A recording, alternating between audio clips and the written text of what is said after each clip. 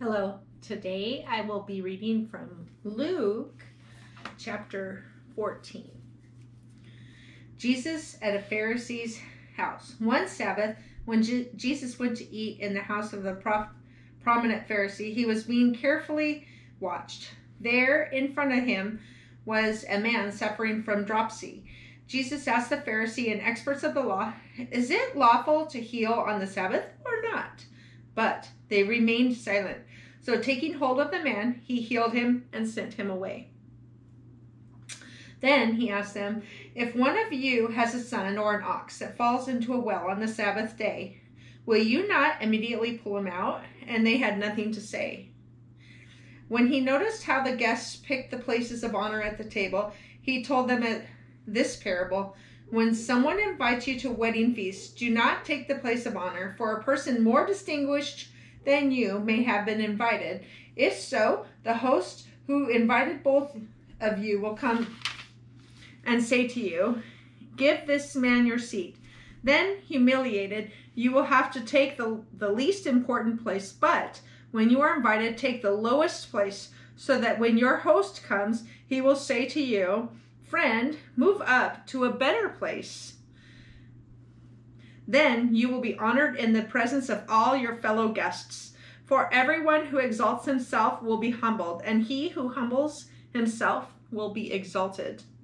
Then Jesus said to the host, "When you give a luncheon or dinner, do not invite your friends, your brothers or relatives, or your rich neighbors. If you do, they may invite you back, and you will be repaid. But when you give a banquet, invite the poor, the crippled, the lame, the blind, and you will be blessed. Although they cannot repay you, you will be repaid in the resurrection of the righteous." The parable of the great banquet. When one of those at the table with him heard this, he said to Jesus, "Blessed is the man who will eat at the feast in the kingdom of God." Jesus replied, "A certain man was preparing a great banquet and invited many guests. At the time of the banquet, he sent his servant to tell those who had been invited, 'Come, for everything is now ready.' But they all alike began to make excuses. The first one said, 'I have just bought a field, and I must go and see it. Please excuse me.' Another said, 'I have just bought 5 yoke of oxen, and I'm on my way to try them out. Please excuse me.' Still another said, 'I just got married, so I can't come.' The servant came back and reported this to the master. Then the owner of the house became angry and ordered his servant, 'Go out quickly into the streets and alleys of the town and bring in the poor, the crippled, the blind, and the lame.' 'Sir,' the servant said, 'what you ordered has been done, but there is still room.' Then the master told the servant, 'Go out to the roads and country lanes and make them come in, so that my house will be full. I tell you, not one of those men who were invited will get a taste of my banquet.'"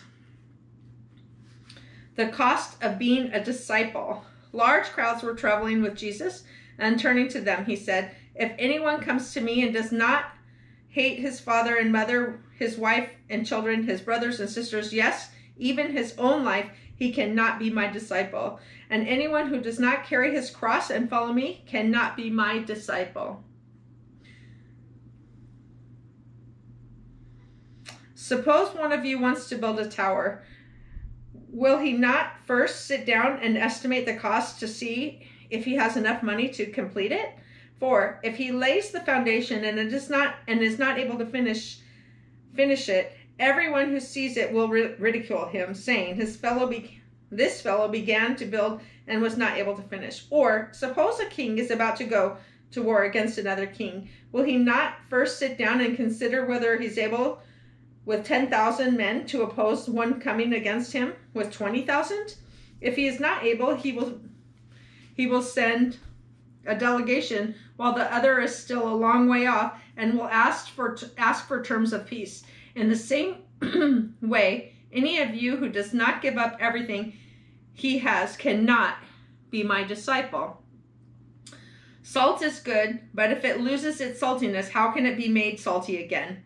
It is fit neither for the soil nor for the manure pile, as it is thrown out. He who has ears to hear, let him hear. Thank you.